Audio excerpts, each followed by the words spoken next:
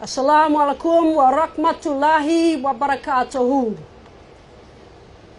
Peace and blessings be upon you. Alhamdulillah, alhamdulillah.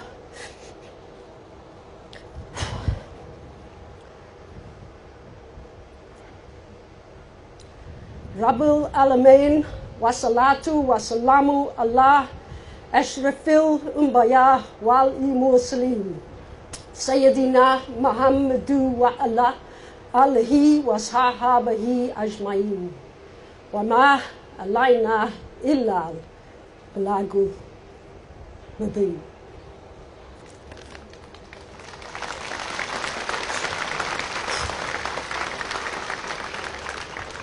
Greetings to everyone here to support this event, and particularly greetings to my brothers and sisters. I am a proud Muslim and a leader in the New Zealand Police.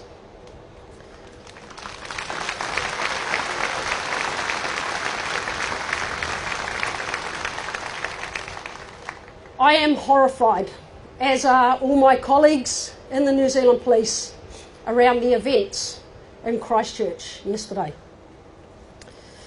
I know this is a very, very distressing time for our Muslim community in particular, but to everyone in our communities, in New Zealand and also right around the world.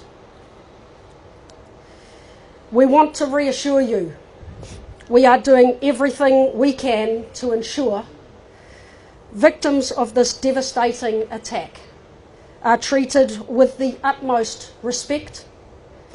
We are working with the Muslim community and community leaders to provide us as much support to everyone affected by this tragedy. You will have seen an increased police presence in Christchurch, in Auckland, and in fact nationwide, particularly around our mosques and Islamic centres. This is a precautionary measure to ensure the safety of not only our brothers and sisters, but for our communities all around New Zealand. I wish to reiterate the message: if you see anything at all suspicious, please call 111. Do not hesitate. I want our Muslim community in particular to know, and the people of Christchurch to know, that we stand with you and we all share in your grief and in your pain. We, the New Zealand Police, will do everything we can to support our wider community and in particular our Muslim communities. Inshallah.